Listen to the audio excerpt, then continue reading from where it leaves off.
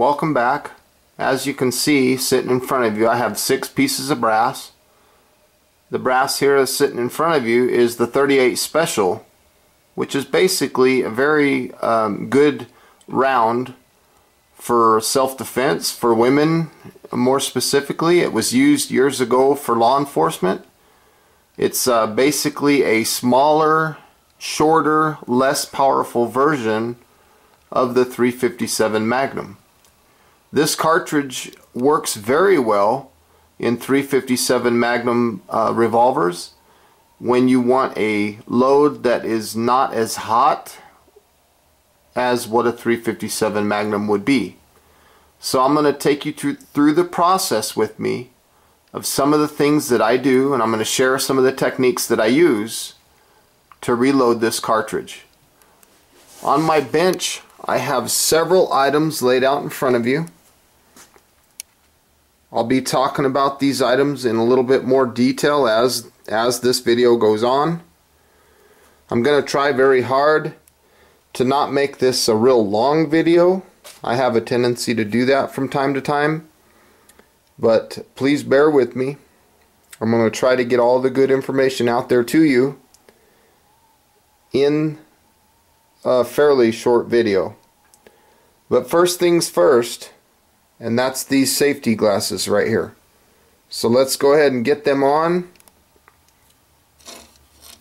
Make sure they're clear of obstructions, that you can see good through them. They're not all scratched up, because you don't want anything that's going to obstruct your vision.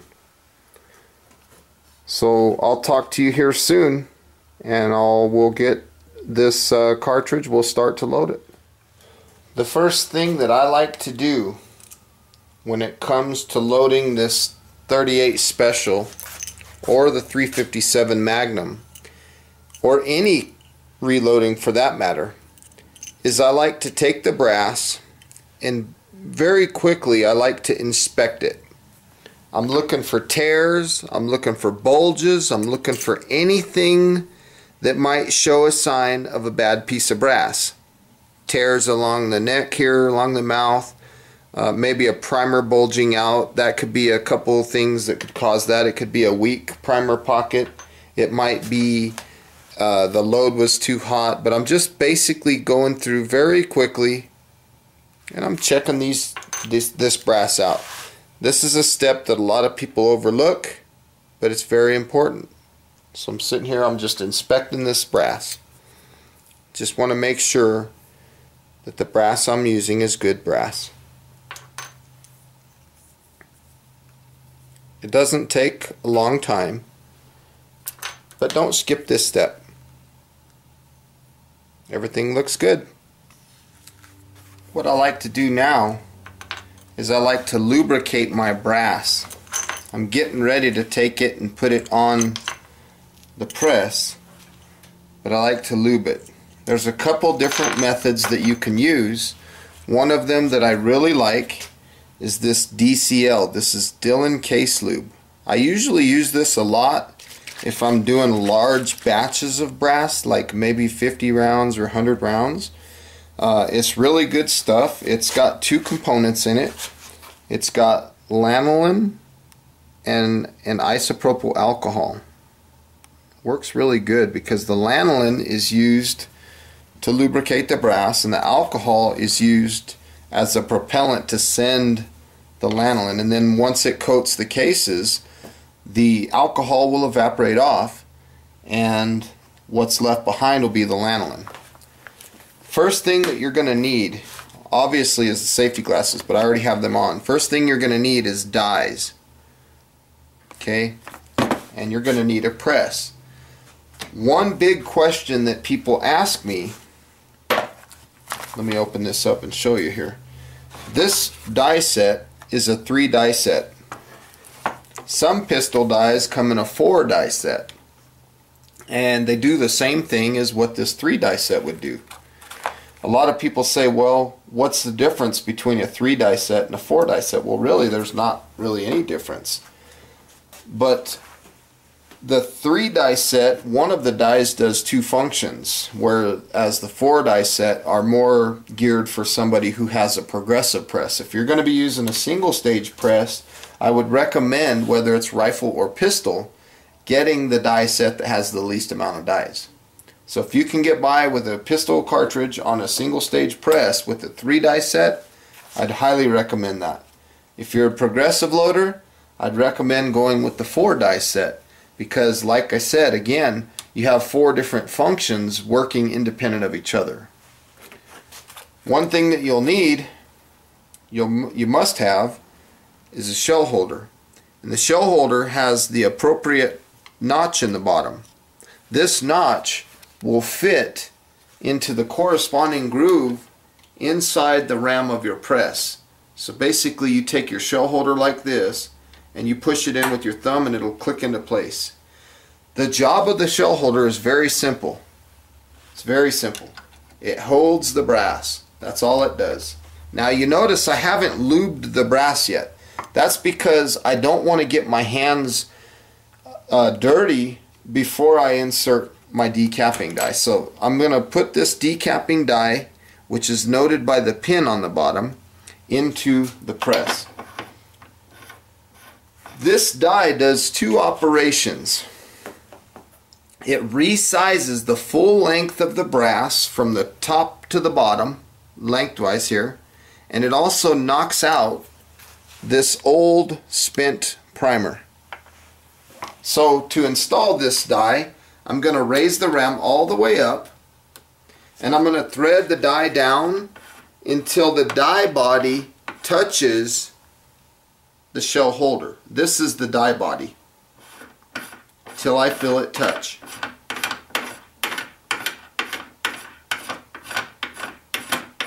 Once it touches, I lock the die lock ring down. When you lock these lock rings down, they don't have to be locked like really tight. Snug is fine. So I have the die installed. Next thing I'll be showing you is how to lube the brass. Okay, I have my brass sitting on the table. I already showed you the DCL a minute ago, the Dillon case lube. But today we're going to be using a different kind of lubricant. We're going to be using Hornady Unique. This is a really good lube. There's many options that you can use to lube your brass. A lot of people say that, and technically they're correct, these carbide pistol dies do not require you to lube the brass. However, I still do it anyway. I feel like it doesn't hurt anything. So I just take a little bit on my finger and I rub it around on the brass. You don't have to be real generous with it. You want it kind of a thin coat. If you get too much on one piece of brass, there's a couple things that could happen. It could dent, if you're doing like a rifle cartridge, like a 223 or a 30-06 or something like that, and you have too much of this sizing lubricant, it could put little ripples around the neck of the case, which would be basically around this area, the shoulder and the neck area of the case, right around here on the shoulder. So if you're lubing something like a bottled down rifle cartridge, make sure that you're very conservative with the amount of lube that you're going to be using. There's other methods you can take, for example, I think it's Rcbs. They make a little lube pad, and basically you put all your brass down there and you roll them back and forth, and it puts, for the lack of a better term, it puts oil on them, and it works pretty good. I used to use that a long time ago. So now I have all these pieces of brass lubed. My next step is to use this first die, this decapping and resizing die. So I'm going to insert the brass into the press, and I'm going to raise the ram up. What'll happen is as the brass comes up, the ram, the little decapping pin is going to knock the old primer out. And if you look very closely, right in this area, there's a hole in here. And that old primer will come down inside the ram and it'll shoot straight back into this little area, this little recessed area. I don't know if you can see that. I'll try to do it slow.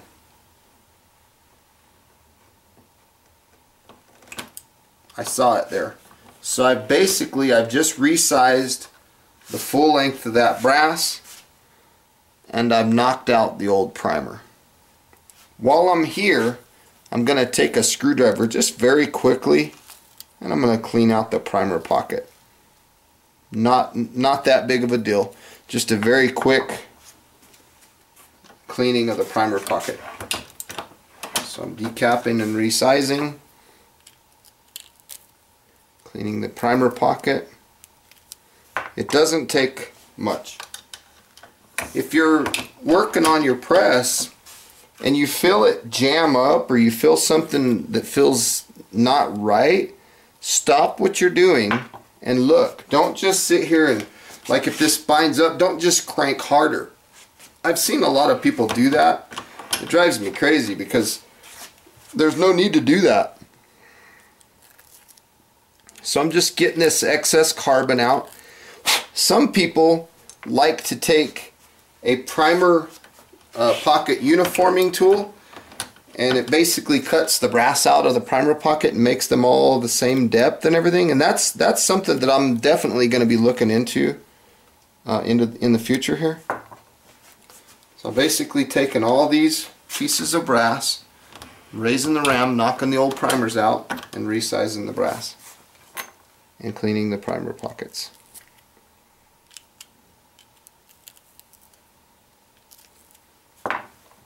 So that's the end of the first step, decapping.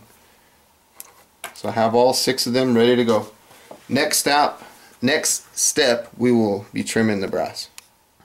Okay, now that we have these cases decapped and resized, and we've already cleaned the primer pockets, it's time to trim them.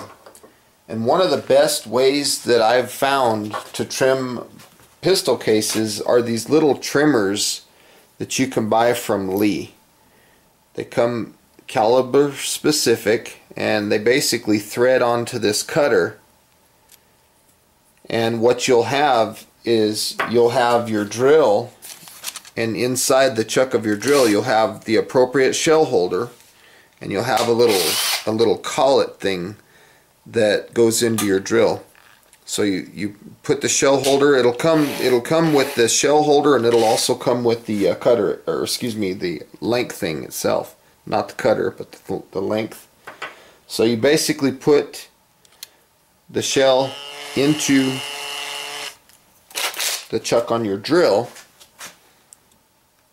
and you sit here and you push this through until this tip of this cutter length thing touches this collet, I guess you could call it, and it'll trim your brass for you.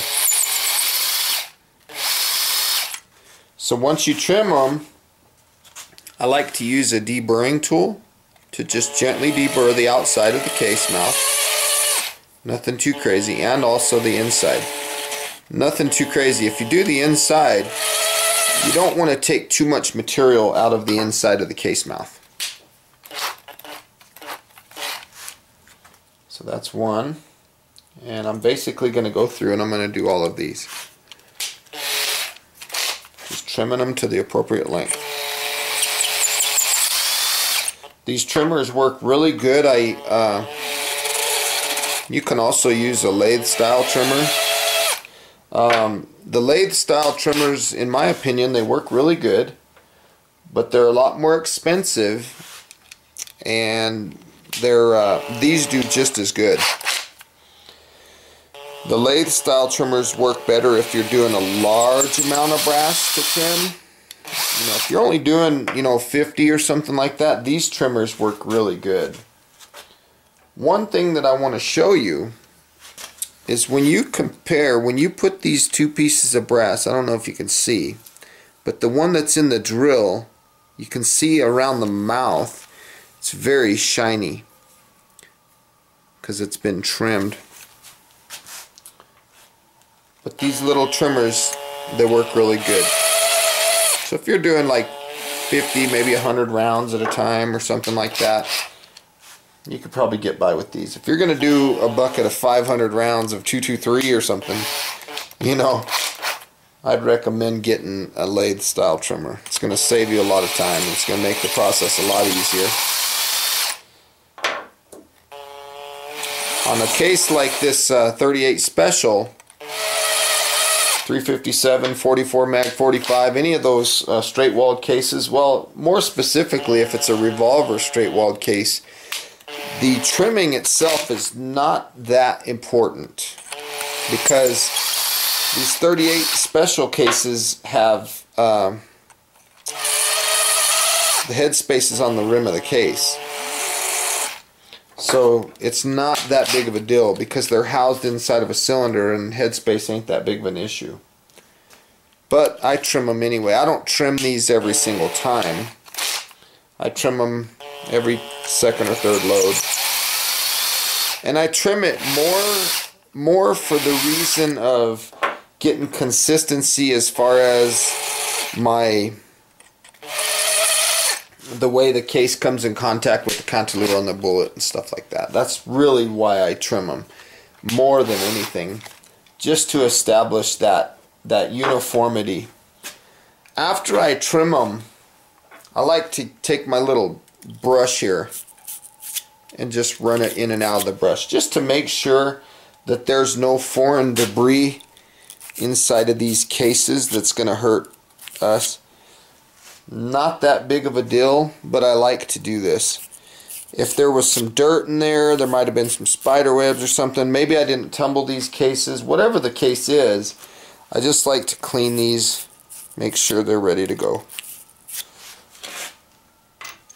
Don't want dirty, spider webs and stuff, dirt or whatever inside of these cases.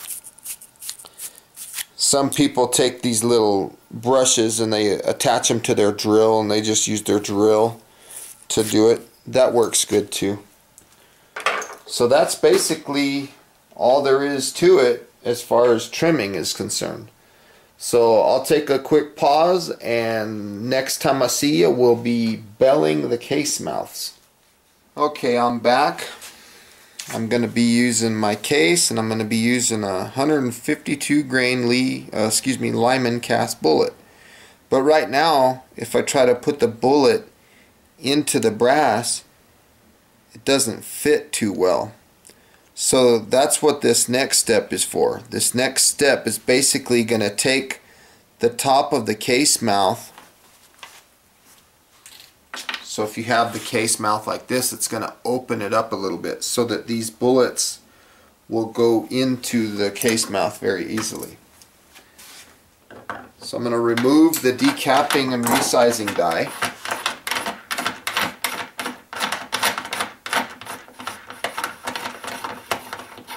And I'm going to insert the case mouth expansion die. Again, I'm going to raise the ram, and this shell holder is going to touch the die body. When you bell or case mouth expand your brass, you do not want to get over excessive as far as how much case mouth expansion you give them. You just need enough for the bullet to sit in there. So I'm going to raise it up and check it out. See, it might be just enough. I don't know. You don't want it to be sloppy. I have all these settings backed out all the way. So I'm going to just go in small increments. Raise the ram, and I'm going to check it. It doesn't have to be anything, crazy.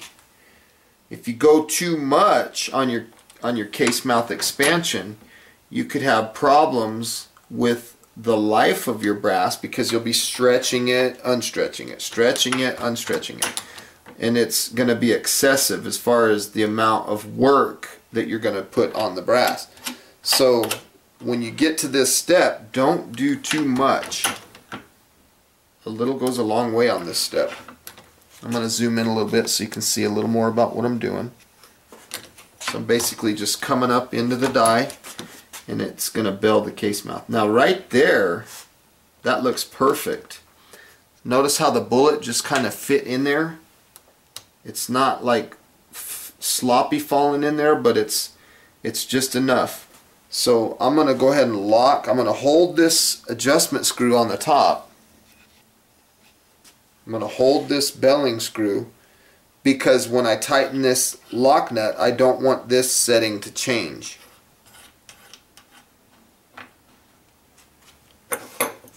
And then I'm going to give it a mild little snug on this just to tighten it up a little bit. It doesn't have to be crazy. So again, we're taking the cases and we're just getting it where it just barely fits in there. Nice and easy. Nothing crazy. Like I said, you don't want to overwork that brass. It's important to do this step before you prime the cases. If you prime the cases first and then you do this step, you're actually going to have problems because you might push a primer back down and unseat it a little bit because of the air pressure involved inside the case as you bell the case mouth. So make sure the priming step comes after you bell the case mouths. Don't do it before. You could get yourself in a pickle doing that.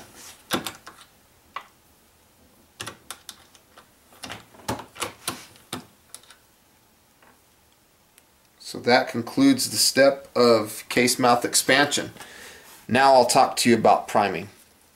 This paper has information on it that I've written down prior to starting this video. Basically it tells you what the cartridge is that I'm going to be loading, which is 38 special. It gives me a trim length, gives me an overall length. That'll be the length of the cartridge with the bullet. And it tells me what bullet I'm going to be using. It's a 152 grain semi-wad cutter cast bullet. I'm going to be using Winchester small pistol primers, and this is going to be the load that I'm going to use. Unique powder by Alliant, right here. And the book says I can go between 3.4 and 5.1 grains. I'm going to throw these about 4.2. We'll talk about that in a minute. If I go up to 5.4, that's a plus P round. That's a hot 38 special. And I've wrote down that these have been trimmed. So it's a good idea to have a little paper like this with the loads that you're working on so that when you're finished you can put this with the loads. So let me get back to priming. I mentioned on that paper that I'm using Winchester small pistol primers. I already have my priming tool here. I use the Lee autoprime tool. I have the appropriate shell holder in there and I have some primers inside. So I'm going to insert the case into the priming tool and I'm just going to squeeze with my thumbs, and what will happen is it's going to seat a primer into the case. You see me touching it with my finger. That's because I want to feel the primer as far as how deep it's set. You don't want a primer that's sticking up out of the case. You want those primers to be seated nice and flush, or just a little bit underneath flush. When you're doing this priming, don't have this top of the case mouth pointed up at you or pointed at something or someone that you wouldn't want it to accidentally go off and hit. If a primer goes off, that's where it's going to go. So you want to think about that while you're doing this. This tool works really good. There's other ways that you could do it. Like some presses, you know, you can do your priming on the press. They make dies that are used if you wanted to prime, you know, using their little die. But I prefer the hand method. It works good for me and I can feel everything exactly what's going on with that case. Another thing I like to do in the priming step is I like to feel how hard it is to get the primers in. If I feel one going real loose, I might discard that piece of brass because it might have a loose primer pocket, and the last thing I want to happen is for a primer to pop out when the bullet goes off. So that's priming. So I have all 6 of these done. They're all primed, ready to go. Next step, we're going to shoot some powder in there. So just another quick reminder, I want to note the amount of powder charge that I'm going to be using. In our case, we're going to try to shoot for around 4.2 grains. So I have my powder measure already loaded with Alliant Unique powder, and I usually like to set the powder down by the powder measure so that I know what powder I'm using. I have a small digital scale, Frankford Arsenal, that I'm going to be using. And what I'm going to do is I'm going to charge these cases. So I'm going to put my bowl on the scale, and I'm going to turn the scale on, and what's going to happen is the scale is going to zero to that bowl. Now I'm going to come dispense a load of powder, and we'll weigh that load. 4.0, so that's fine. This funnel has a little, this cup has a little funnel. I can just put the funnel inside the case mouth, and very carefully I can insert the powder into the shell.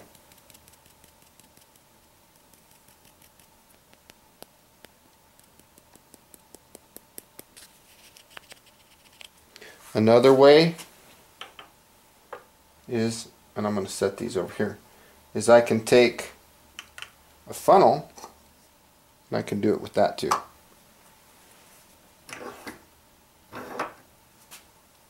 So I'm basically weighing each one, and it looks like it's throwing right around 4 grains, which is fine.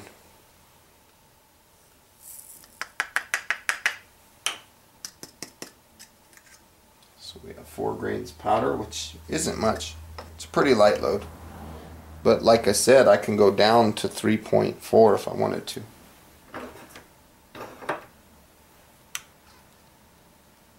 So we're throwing right at 4 grains. So these would be fairly conservative loads. Nothing crazy. I just make sure my bowl zeros every time. That's why I keep putting it on the scale. This powder measure, by the way, does a great job. It makes the job really nice. Another technique that you can use if you want to do powder is you can turn your scale off, put a piece of brass on the scale, turn the scale on, and it'll zero to that brass, and then you can throw the charge directly into the brass and weigh it. Be careful though, because if you put another piece of brass on there, like right now it tells me 0.5 grains, that's because the brass might be different weights. So I'm going to zero again to this piece of brass. It's zeroed. Let's throw a charge. Take a look and see what we have here. Perfect, 4.0. So I have all my 6 cases charged. Next step, we're going to seat some bullets. Okay, now I have my 6 cases right here. I'm going to use my little flashlight, and I'm just looking down into the tops of the cases to verify that the powder level looks consistent with each other. I'm looking for some that might have high powder, low powder, anything like that. I just don't want one that's too hot or one that's, you know, a short load. And they all look fine. So now I'm getting ready to seat bullets. I'm going to take out the case mouth expansion die, and I'm going to insert the bullet seating / crimp die, because that die does 2 operations. Remember, we belled our case mouths out, so now we have to put the seat the bullets and crimp the case back. So to insert this die, I need to take a loaded, charged case and insert it into the press. I'm going to raise the ram all the way up, and I'm going to thread the die down until it comes in contact with the case.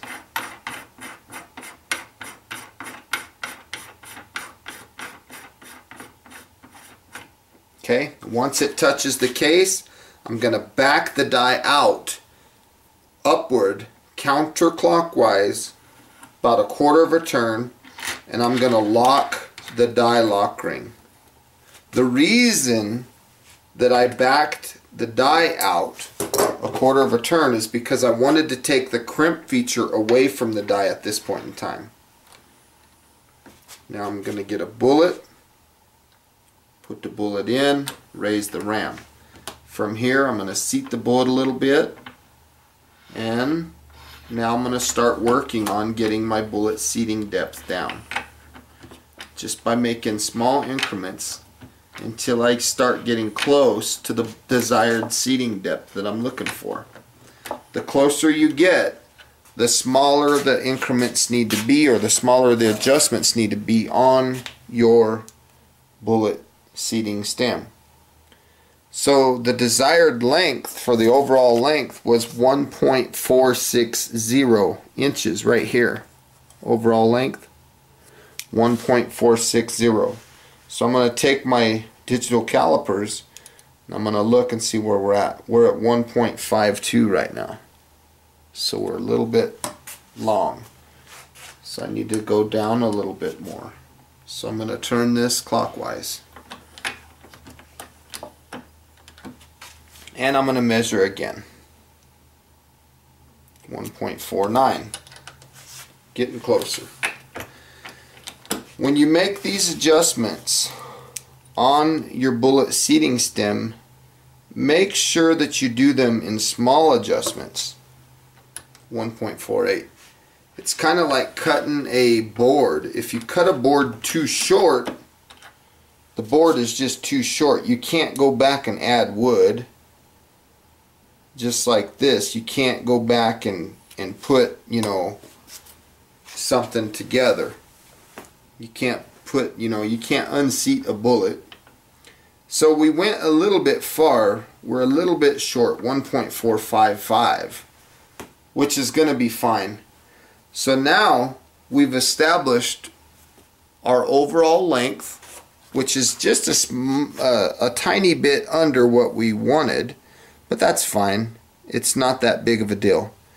Now what I want to do is I want to take the die and I want to put a little bit of a crimp on it to get rid of that case mouth expansion and put it back. So to do that, I'm going to undo all my bullet seating step adjustments. I'm going to back this all the way out and I'm going to raise the ram. I'm going to unlock the die lock ring and I'm going to, with the ram in the air, I'm going to lower the die back down until it touches the case. The reason I had to undo the bullet seating depth was because when I would go to thread the die back down to touch the case, that may have changed our overall length. It may have seated the bullet more. So I don't want that. So now I'm going to go down with the ram, go about a quarter of a turn, and run the cartridge through. And I'm checking it to see if there's a crimp on it. One way to tell if the bullet is going to work well is to check it on a case length gauge. It's working pretty good. Let me give it a little bit more of a crimp.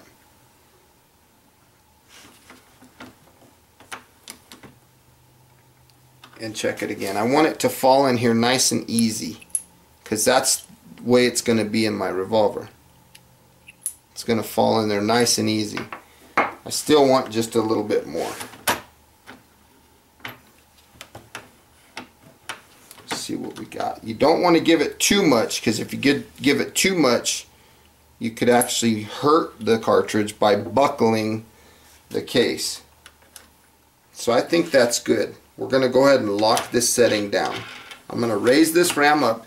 The reason I'm raising this ram up is because I want it to lock this die in place. I don't want it to adjust at all. And I did back it out just a little bit because I got a little much crimp. Now I have the crimp feature established on the die, and I'm going to lower the bullet seating stem back down until it touches the bullet, and I'm going to lock the bullet seating stem lock nut.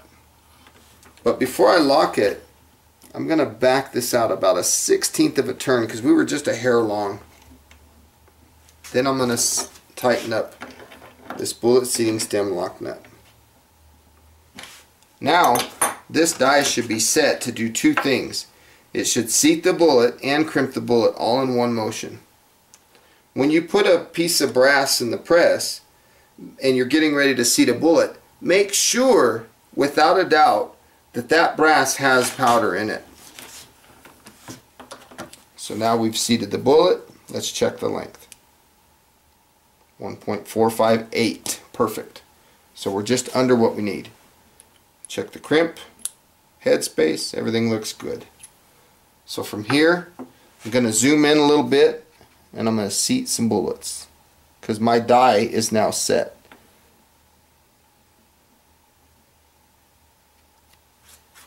So again, I'm taking a loaded charged case, a cast bullet that I've made using the Lyman bullet molds. It makes a very fine bullet. They shoot great. It's kind of a blend between 158 and 150.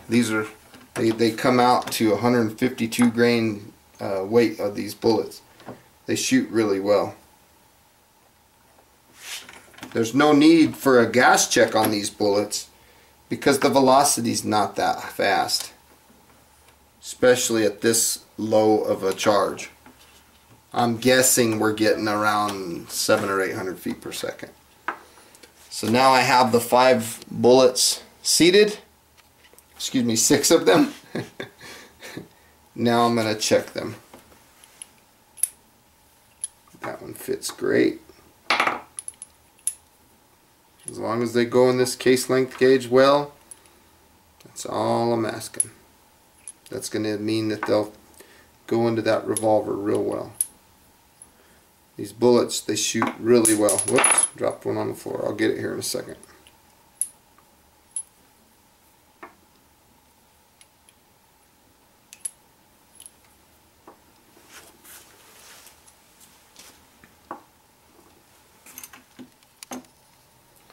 Well, there you have it.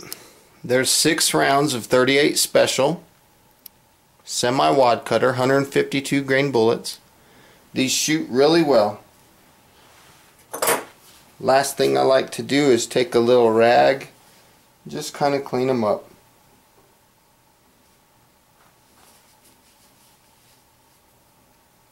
This round was very popular from 1920 till about 1990. A lot of the policemen carried this. It was also used in World War I. Very popular round in America because it had low recoil and it was pretty good at you know, it had some pretty decent stopping power.